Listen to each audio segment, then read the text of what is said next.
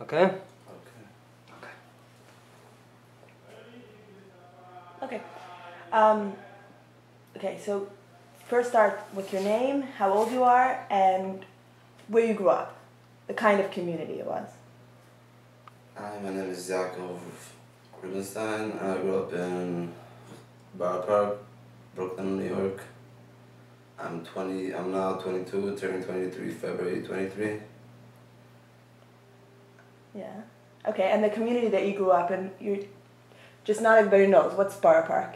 Borough Park is just a borough. Really, But what kind of community? real ultra Orthodox Hasidic people. Okay. What was your life like growing up? Growing up really Hasidic, with the long pace, along with the Bekkah Shabbos. You had a large family? I have, with me is 5 Okay. siblings. I have 3 boys and 2 girls. Okay, so you had a very strong dress code, and every day of your life was very strict. All Yes. the rules were very strict in yeshiva. Very strict. Okay, and now you're not the way you were when you grew up, right? No, now it sounds like I don't know where I am, because coming out of such a closed place where they don't educate you about nothing. Yeah. So when you grow up to be like I'm now, 22, that's why I look like this, because I have no clue. But why? What made you start thinking? Like, what do you think the first step was that you didn't want to be a part of the big community? thing was because I always looked up to the community, to respect the religion about it, but when the Rebbe's himself could do such a thing, molesting boys, and not just doing that, okay, and keeping it quiet, not coming out with it, and so what do you expect? Like then, like my head exploded. You understand? Because when someone is telling you, like, when you grow up your whole life knowing one thing, and if and that's for sure not good, like you know the hell to like if you do that. So like everything explodes suddenly. Yeah, it's like a domino effect. Yeah, I don't know how to explain it, but it's like then I like what's really going on. Okay, so I know this is a tough topic, And but then- can you and talk a then- little bit about that? About the molestation, about what just blew your mind? A little bit, like, start. Mind that the guy who molested me, what he asked me to do to him and what he did to me was like, he called it an epiphany, I guess. Like when imagine your father coming in and telling you, Melissa, please Rab Machos. For real. You're gonna get like, damn it, like what is this? How old were you the first time? Oh, the first time, pretty young. It was a few times, but the big deal is about the leaders. Yeah. You know, People that you people trust. go, yeah. And also when you go through, like you have in yeshiva, you know, you have with friends. Yeah. When you grow up, that's one thing you experience. Yeah. And you get over it. But if a grown man does it, and he knows about it, Yeah. and he knows and when he does, that's the difference. That's where the difference comes, and that's what makes me very unclear, because I don't know what the hell's going on. Yeah. What? They're supposed to protect you, and Yeah, exactly. And then the one who's What did he mean by guys in yeshiva do it is one thing? What happens in yeshivas? if you have like when you're 15 or when you're 8 years old or whatever age you are, and you have with your kind of age, you play around sexually, that's experience. And then you have adult, not a stranger adult who you know, and who you know that he's like the guidance for Yiddishkeit. Like he goes with the talus and danst de ehrlich en zingt de waren en beginnen, you know, he sits in the mikveh and he can alle Rebbe'sche Sachen. And I know, by the way, talking about that individual, my father always like, but it got like it got him like he didn't look him down, you know. So I respected him, and I remember telling my father also that you're gonna one day like like when I'm gonna tell you what's going on in the thing, like you're not gonna believe it. You're not gonna, and I never told him it. You never told him what happened? No, what I told him when I tell you, you'll really be shocked, like what was going on. What did go on at that time, the True Adi Yeshiva? What happened at that time? Maybe at Minkash, they made up. Yeah. They made up a complete, like, a lot of times you can have things based, like 1% based on the truth. But this is where you come in. I come in like every day in yeshiva, start davening. After davening, my principal calls me and tells me what happened 8:30 Monday night, and I have no clue what happened Monday night 8:30. They have a witness. I don't know, and I'm thinking, oh, you know what, by the way, I was by my Ingeman, I was learning whatever, I have a chavris, whatever, in Lunsbury, and he called him up, confirmed it, then he changed the time to 9:30, and then he changed the date to the Tuesday. Then he told me, listen, this is what happened, we didn't have to explain, and they threw me out. What did they say happened? They told, and then whatever, after like 45 minutes letting me wait, he tells me, I'm 18th Avenue on 50th Street. Remember anything in a garage with the girl? Damn, no. You know, like, I don't have no what the hell you're talking about. Did you even know about girls at that time when you got? I didn't, like, it wasn't like so strange, but I never had nothing with the girl, like, to be Why do you think they made it up? I know we talked about it before, but if you talk about it. Why I think they made it up? It's probably I don't know, it's probably they want to kick me out. But why do you think they want to kick you out? And we talked about it before. You mentioned that the day before or sometime before they wanted. He when he kicked me out, I want to also make this clear. And this is when I got I think that was the worst. I don't even know yet, but I think if I can remember good, that was a very, very hard thing to get over with. When I was kicked out, the guy who molested me, his son. Meir Lebowitz? Meir, yeah. Called me down to his office, and he started asking me questions that which kind of DVDs I had in camp, which kind, what was the worst, rated R. He didn't have triple X. They started talking about those kind of sexual stuff. Then he told me he's gonna make up a time I should go home, and then he's gonna meet me. We met up, and we had to go ahead to have a threesome, me and him, with another girl. So this is before they talked about kicking you out, or after? This is after, my principal told me, you're out.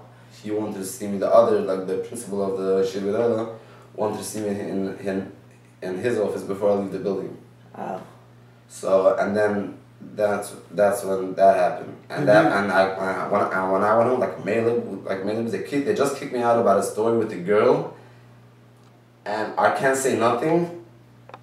And now they want you to have a threesome. I'm telling you, it's like mamish. Why didn't you say something? What? Why didn't you say something? If you were kicked out, and this is after they kicked you out, they wanted you to have a threesome. So because also you told me if you're gonna say, first of all, no one is gonna believe you, and you're not gonna go you're not going nowhere. He's gonna ruin my name. That was the deal, and no one would believe. Who would believe in such a thing? Yeah. And this thing, maybe the story I remember, I was so frightened of the story. At that time, I told it for 2 friends, if I remember only.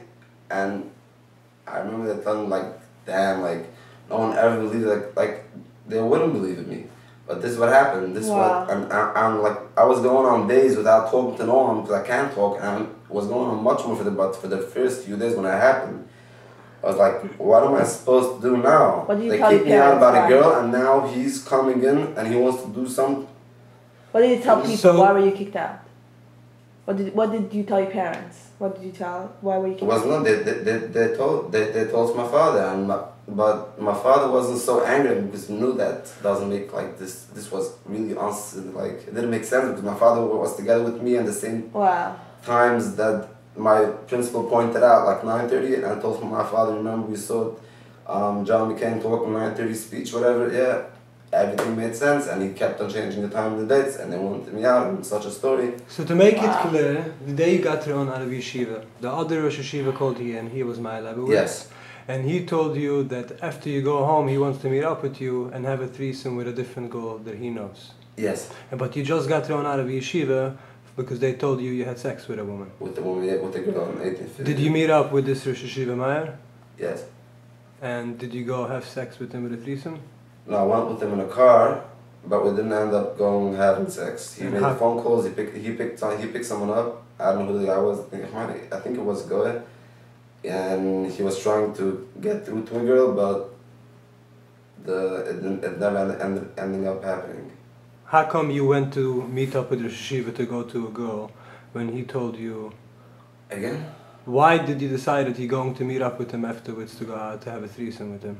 But he didn't tell me he's gonna have a threesome. He told me he's gonna talk to me more, whatever he wants to talk to me, whatever he can have time now, and he wants to talk to me about. Okay, so in the car he told you he wants to have a threesome with you? Yeah. Okay.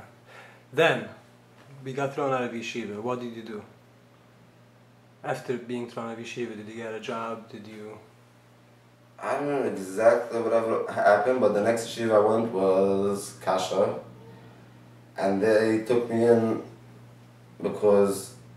not because I was just lucky. I was lucky because my family knows Kasha, but if not for that, I would never be able to be accepted anywhere. Because your name was that you were with a girl that you kicked out? Yeah, so basically Kasha took me, like, regardless, they knew who I am, so they had to take me, like, in other words, so I had, like, protection. And how was that?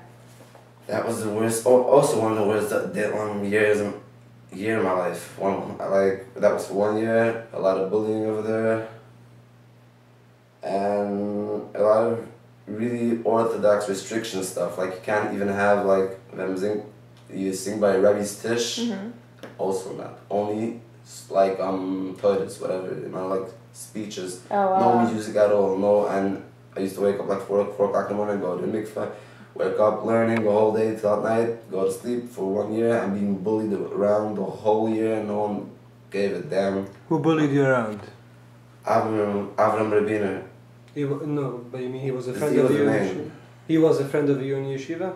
He learned to be in Minkash, and then he went to Israel, I stayed in Minkash, and then we met up, and then he came to Kasha when I went to Kasha. So we met up back in Kasha. And what kind of bullying? What did he do? He was sexually harassing, bullying me, and he was bullying me, in all kinds of ways. By knocking me out of games, I didn't participate in games, by talking like nasty stuff behind my back, making group talks, like when I come, everything comes quiet. And what kind of sexually? He always like made fun of me that I abused someone else, and at the same time it was so strong. When I think back of it, like I don't even know how it went, but he was so strong in power that he just walked over from just in the middle making fun of me. He walks over to me and tells me come to the bathroom, and he does oral sex on me, swallows, and walks away, and it's the same story again. That happened a couple of times? This specific story happened once in whatever Kasha, and I had previous stuff when he molested me in Minkash. Okay, so what effect do you think it had on you today? That thing, I don't even know, because I have so much problems sexually. But it's not like physically problems, it's mentally problems, because I was always like... You were introduced to sex in a very bad way. Exactly. But you had mentioned, when we talked a different time, you had mentioned that Meyer, or the guy that went to prison, the guy that went to prison wasn't your big problem. I mean, he didn't affect you so much. Oh yeah, he was a big He was a big effect on you? That was a big problem. No, the story that happened, but while you were growing up. Was he one of the big people that was hurting your life? When I was growing up, I had problems, I had issues, that's one thing. And then when you get an epiphany, like I told you, when your father wants to have with you sex, that's like an epiphany. Yeah. That's when I first had it, like, when everything like came crashing down to me, like. So it all together, you think? World, like I don't know what's going on anymore. Like I don't know what else sexually happened to you when you were younger, at home? Like, did anybody from your family also try to sexually abuse you, or it was just people in the yeshivas?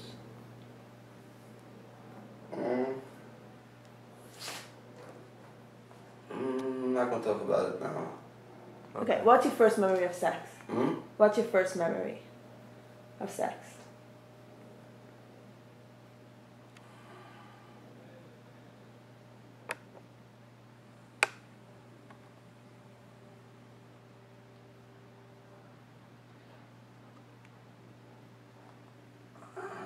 I think that I grew up very interesting because I knew everything about having a baby when I was younger, but I never knew about sex. This is the interesting thing. Yeah.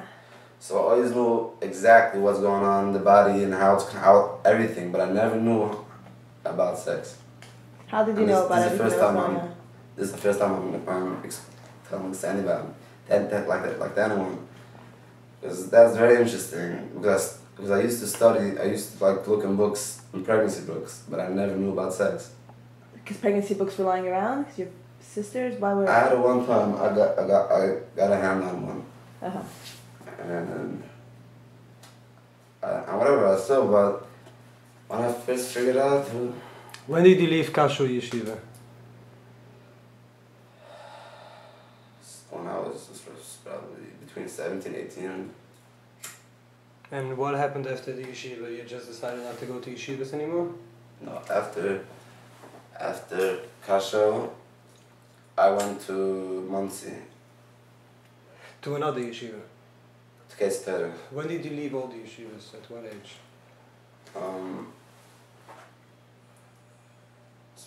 It's probably around 18, 19 time. I was like a half year in Kester. Then I went to like supposedly a year in Flatbush, but that was like in and out, and then it stopped, like went on for a week, and I was out. What were you doing And then since? Then I started working. Tell us your journey since you left yeshiva. Start telling your journey, what happened?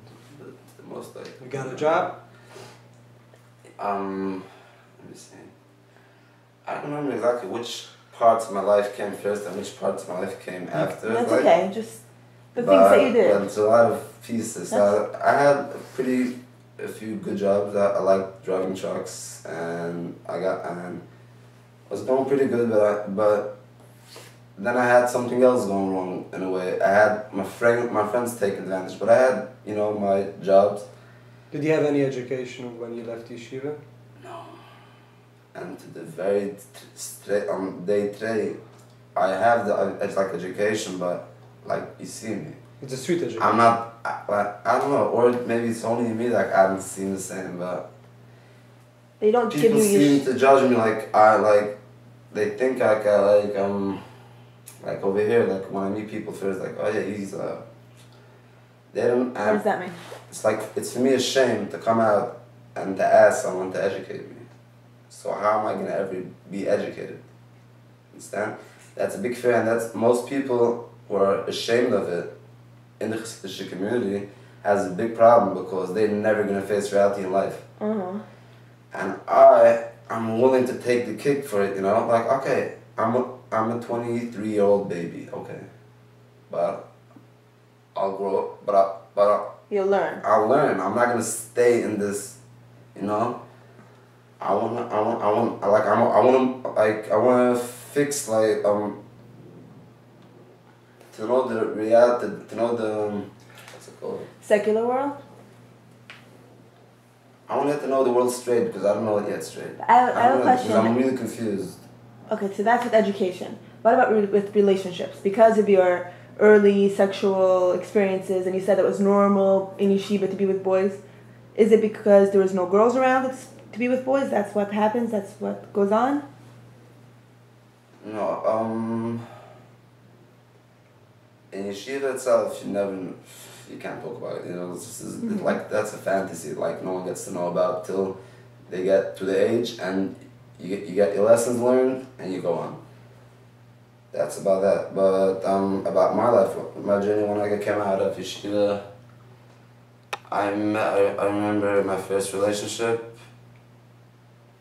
I had with this girl, and I really did it more of because of desperation to catch something, and I knew it wasn't for me, but like the reason, but like, cause I did it and I took her, so I made a commitment to her that I'm not gonna leave her for like, it's like she's not just a piece of garbage, you know, like I took you and I'm gonna keep you, but you cheated on me, whatever, and I went away, and then I started coming to drugs. Did she introduce you to drugs?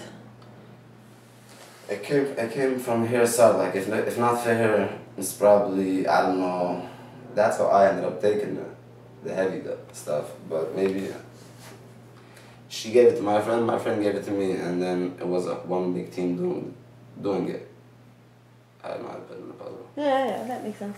But you, okay, so this sex thing is your molestation stuff. Is it still a big part of your life? Of how you? That's my question. How you deal with other people and the effects like on you today. I don't know. I can't. Like, I have big problems. What kind of problems?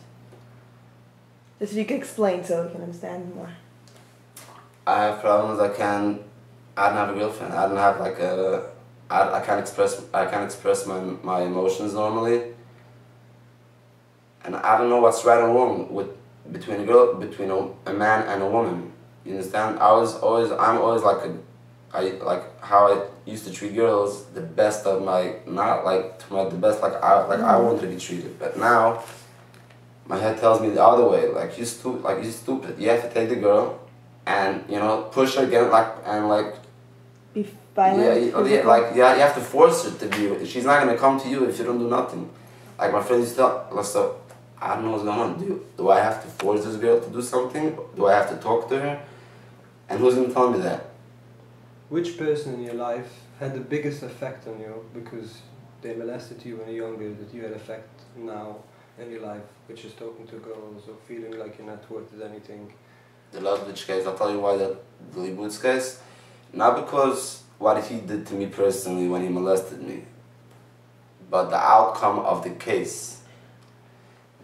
Who's this Lebowitz case? What do you mean by Lebowitz case? Yeah. I remember reading in the newspaper that there was a guy called Baruch Lebowitz who got arrested. Yes. Because he molested eight or nine children, and your name much more than that, but that. And your name was also in the newspaper, right? Yeah, correct. What did you have with Lebowitz? He molested me sexually. But what did I want to bring? I was talking about. You wanted to come to the point. We're gonna get to the point. Let's go into the story. Right. He's going from the story just because you're talking about the effects that had on you today. So even when you exactly. speak so out. what do I do? Exactly. If you weren't here, like say, if you wouldn't pick me up, I am every day in my room, sitting alone, and sitting, and I don't know what the fuck to do. Do you read? No, because I don't know where do I start now? No one wants to deal with me. No one wants to talk to me. How come? Because it came out of I became the center of attention. Because of Lebowitz. Why? Can you talk about this case? Because I was the one who put him away. Why? How did you get to that? Because other people hurt you also, right? Other people molested you, but you didn't put them away. So can you talk about what happened with the Lebowitz case?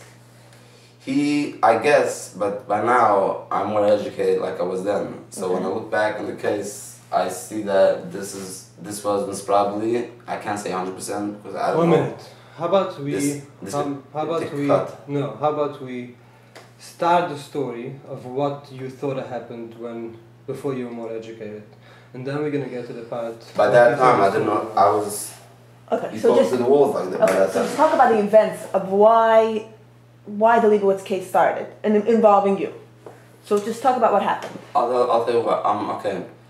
In order, just to I'm angry on the community, and it's probably from the first time talking. It will take a few times, tell me to open up. But I have so much, and I don't know where to start even. But when I'm so angry on the community, and on the not the community, like on the cult. Yeah. So I was driving a truck, and I had some legal issues, and they told me about someone who can help me with it. So the guy who came to help me with it asked me about if I was a victim. So I told him yes.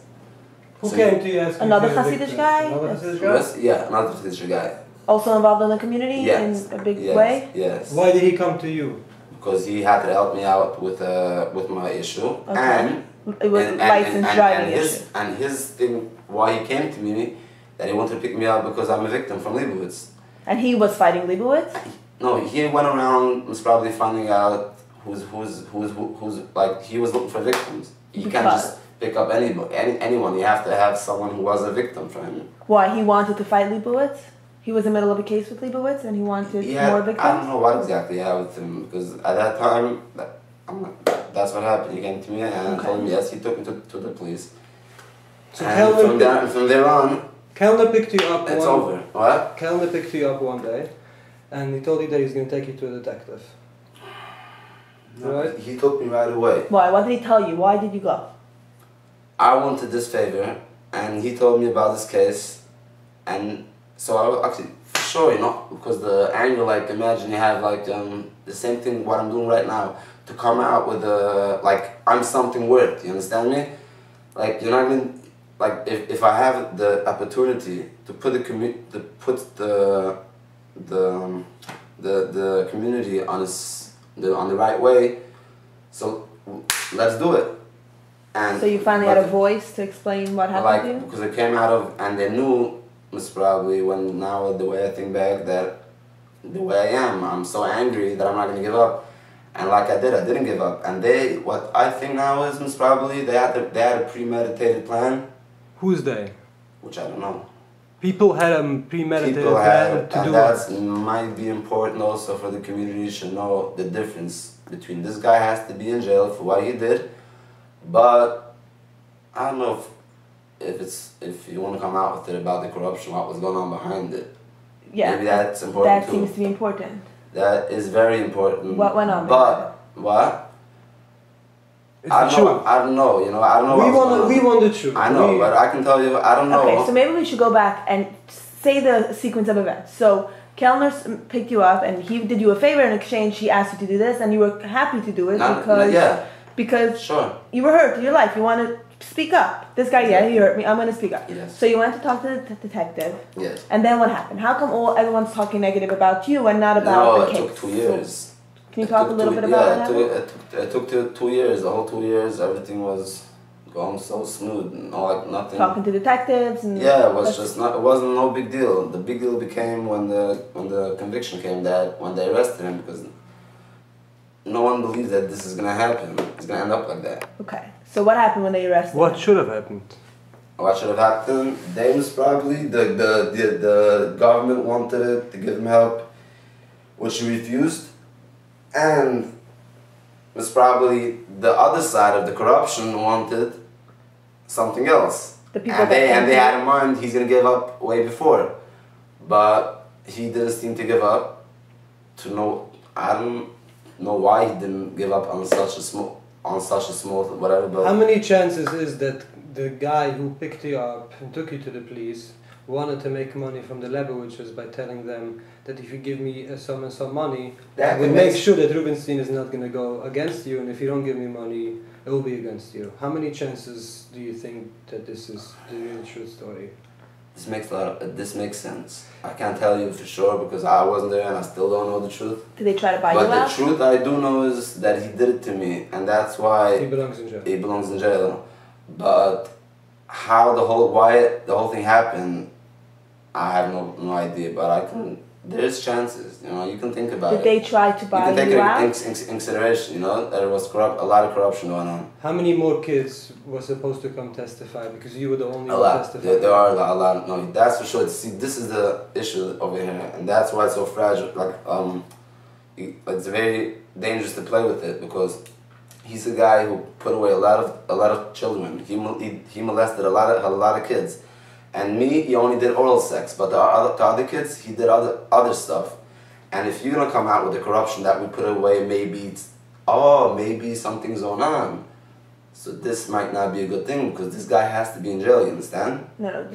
We're clear on a guy that molests a child needs to be But in if you bring jail. out the corruption, then you have to But some kind of message to let the people know exact picture. Give us a this is message. so Yeah. this is so fragile. But we're trying to focus also on you, your life, how it affects you. So Me, why? me affect, look at me. Why was there a backlash on you? Why did the community? You said no one's Because talked to you. Why did they because- come against because- you if he's a bad guy? Because he was a very looked up guy, and everybody like Shlomo Kalbach used to sleep by him. He's a very known big guy. His son's a big guy in Israel, and for 30 years he put away a guy. Like no one feels it because it didn't Why do you happen think to he them. got so many years? Did he deserve so many years? No, the judge told him all the time. They gave him options. He didn't want to take options. That ultimately happened to him, and they told him. Did you get any threats or anybody while this case was going on? Did people try to tell you to back off? People were, to me, no one really bothered me, but my father bothered it because I told him right away, just talk to my father because I don't know nothing about it. Like, I knew that when I like, that happened already, like almost by the end of the case, with the thing what I'm telling you right now, this happened like almost by the end of the case that I mixed in my father. My father even didn't know when the whole thing began. Oh. No, like my mother didn't, no one knew about it. But then I saw like I started getting cold feet when I heard that like my head like opened up like something maybe I don't know like so then Why? my father What like happened? you talk to them you know how to deal with this kind of shit because I'll ultimately will be convinced to take money because I was a drug addict at that point. And if someone wants to give me even $10,000, you don't have to give me 50. Just give me even 1,000. They tried to give you money? At one point, they tried to do something, but Is whatever. it the same guys, the Kellner guy that came to take you in, tried to give you money? They tried to buy you off, or was it the guy that Leibowitz guy? Again, Who tried to give you money? Who tried to tell you afterwards to shut up? Was it the Leibowitz guy or the guy that took you to talk, the Kellner guy? I understand this question. Okay, so you were told to talk. Once you spoke, suddenly after 2 years, for some reason, people wanted to shut you up, right? Yeah. By giving you they money. saw it's coming to a bitter end. Who shut you up? Who wanted to try to shut you up? Oh, a lot of people called my father. I don't even know. Was it? Do you think it could have been also the Kellner guy, the guy that took you in to begin with? Did he also want you to be quiet? No. He wanted the guy to go to prison.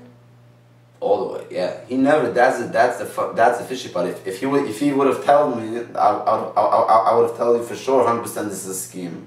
That's why I'm not sure because he kind of like always told me, Sudi, you're gonna go to court. You're gonna tell the truth. You're gonna tell the truth. So that's, and I still don't know the truth. What makes you think? What makes you think then it could have been money? Because I have reasonable doubts, like people who I take their opinion in consideration to believe a little bit makes sense. That told me that he's such a guy who can do such kind of stuff. And this thing, Did you ever see something? Gave me cold feet to deal with him. That's why I stopped talking to him.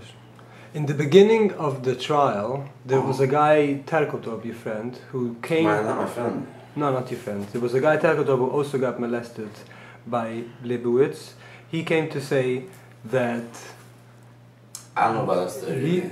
He came to say that a whole long thing that he said people cried, the jury cried, and he said that what Leibowitz did to him. Oh yeah. And then you met him a few days later in a car, right? And you talked about the case. And what, by that time, scared you when he left the car? He told me some kind of stuff, which I don't know. Like I told you then, he told me some kind of stuff what gave me cold feet, and I didn't want to have. And ich habe not was angelegt. What did he tell you? He backed out. Not like what? Did the guy back out in the end? The Yeah. Sokoto guy? So what did he Everybody tell backed you? out. Why? What do you think? What did he tell you? Why should he back out? He didn't tell me to back out. But he was But warning he told me you. that he's worried about his thing, what he has with.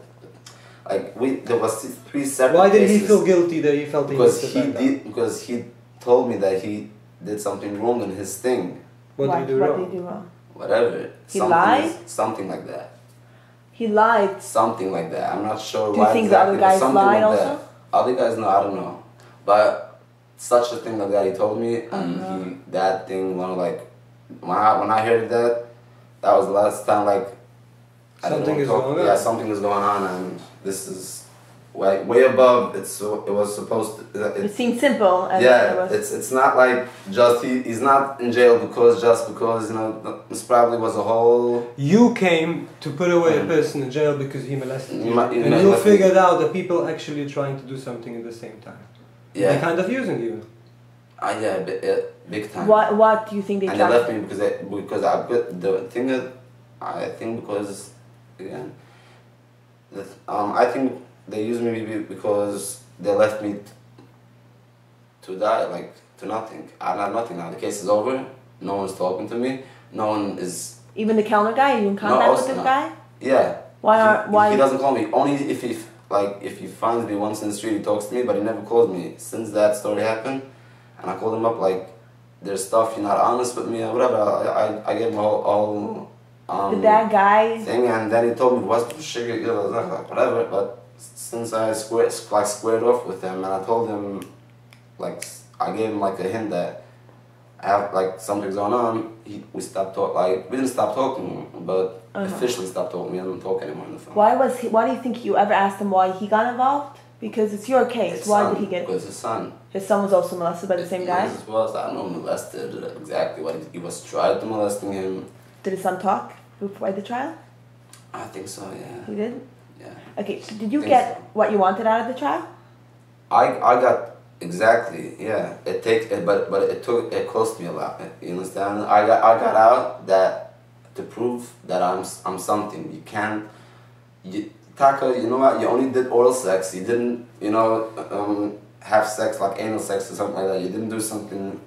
Thank God, nothing like that. But don't buy my But phone. he don't, yeah, but violated. don't, what? He violated. Yeah, and that's it. Would there have been any other way that you would have been happy if the case would have turned out that he wouldn't have gone to prison? But any other way? Sure, I didn't want. What did you want? Like this, like everybody thought in the beginning. No one, even the government, when you talk about the DA, everybody had in their head that it's gonna end up in probably some small, like that. But he was such a wise guy. What did you want from him? What would you still want if he claims to you now? Now, Yeah. I don't want nothing now. Okay. What did you want before he went to prison? He should come to me and tell me I'm sorry. And you would have dropped the charges? It's probably when he'd come like 2 years ago, not by the day of the court.